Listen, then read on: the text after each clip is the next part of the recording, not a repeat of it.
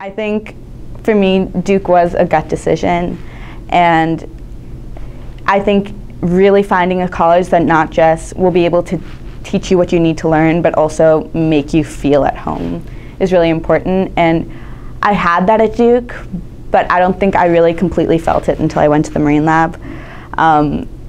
They've become my new home. My physics class was 6 people, and my molecular biology class was 4 people.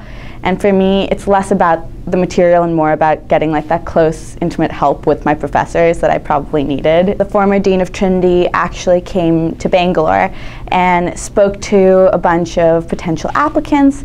And so I actually went and talked to her, and she asked me what I wanted to study, and so I said biology and English with pre-med. And she was like, wow, Duke is perfect for you, which was the first time I'd ever gotten a response like that, ever.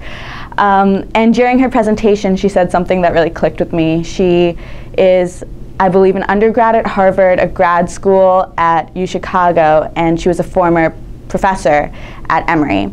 And she said, Duke combines the tradition of a Harvard, the rigor of a UChicago, and the warmth of an Emory.